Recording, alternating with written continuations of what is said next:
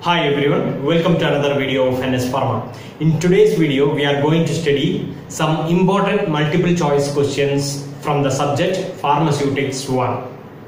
This video will be very helpful for those pharmacists who is preparing for Government Pharmacist exam, GPAT, NIPER, Drug Inspector, Drug Analyst and other pharmacist competitive exams. We need your support always so that we can continue to offer you more quality content videos. So support through subscribing NS Pharma YouTube channel and don't forget to press the bell button.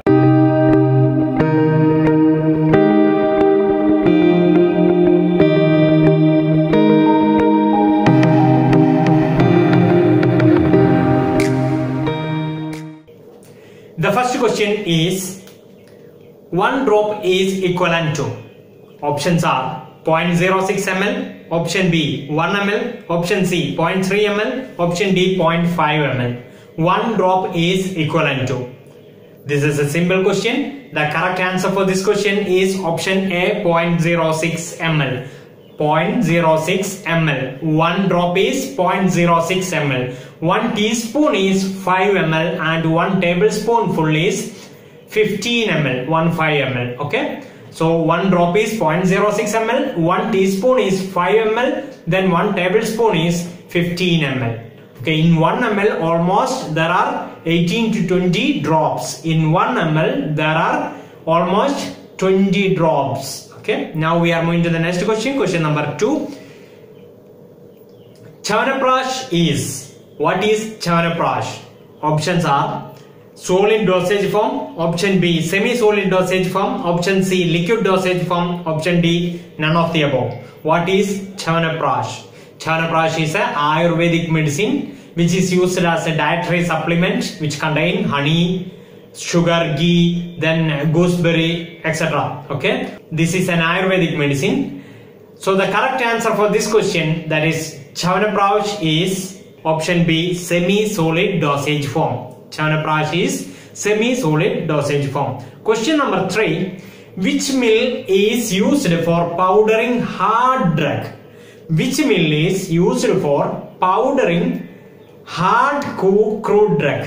Okay, the options are Edge Runner mill, option B colloidal mill, option C disintegrator, option D fluid energy mill. Which mill is used for powdering hard crude drug, hard type? Okay, the correct answer is option C, that is disintegrator. Okay, now we are moving to the next question. Question number 4. Sieve number 10 contains.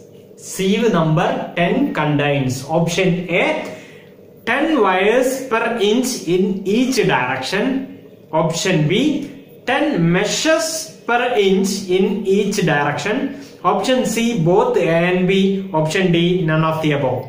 Sieve number 10 contains. The correct answer is option B, that is 10 meshes per inch in each direction. That is the correct answer. That is sieve number 10.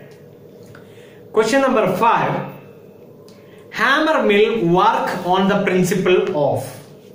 What is the principle behind the working of hammer mill? Hammer mill is a size reduction mill. Options are cutting, option B impact, option C attrition, option D impact and attrition. Hammer mill work on the principle of. The correct answer is option B, that is impact. Hammer mill is working on the principle of impact. Question number 6. The rate of filtration is expressed in the form of. The rate of filtration is expressed in the form of. Options are Fick's law, option B Darcy's law, option C Stokes law, option D none of the above. Which law is stating about the filtration rate? The correct answer is option B, that is Darcy's law. Fick's law says about the diffusion rate and Stokes law tells about the dragging force on a spherical mass when it is traveled through a fluid. Okay, Fick's law tells about the diffusion rate and Stokes law tells about the dragging force on a spherical mass when it is traveling through a fluid. Question number 7. chemically asbestos is? What is asbestos? Options are charcoal, option B silica, option C cellulose, option D aluminium silicate. What is asbestos? Asbestos. The correct answer is option D, that is aluminium silicate. Okay, asbestos. The first two letters of asbestos is AS, that represent aluminium silicate. Okay, you can study like this, aluminium silicate, that is the asbestos. Question number 8. Fractional distillation is carried out for separating. Fractional distillation is carried out for separating. Options are miscible liquid, option B immiscible liquid, option C volatile oils, option D hormones. Fractional distillation, it is carried out for separating. Option A, that is miscible liquids. Miscible liquid is the correct answer. Question number 9. Oily injections are sterilized by. Oily injections are sterilized by. This is an important question. This one already asked in the competitive exam. So if you are planning to write any competitive pharmacist exams, try to study all the questions and also try to watch all other my YouTube videos so that you will get the more information regarding MCQs, so you can easily pass the exam. Now we will see the question. Oily injections are sterilized by. Options are dry heat sterilization, option B tindelization, option C autoclaving, option D UV radiation. Oily injections are sterilized by. The correct answer is option A, that is dry heat sterilization.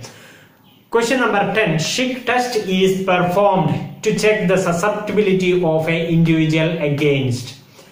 What is the purpose of doing Schick test? Schick test is performed to check the susceptibility of an individual against. Options are tuberculosis, option B diphtheria, option C polio, option D influenza. Schick test is used against option B, that is diphtheria. Diphtheria is the correct answer. What about the Maddox test? Maddox test is a tuberculosis diagnostic test. It is used for diagnosis of TB. Maddox test. Okay. Thank you all for watching this video. Hope you understood these questions. If you didn't subscribe until now my channel, kindly do the subscription and press the bell button so that whenever I upload new videos, you will get the notification. Thank you.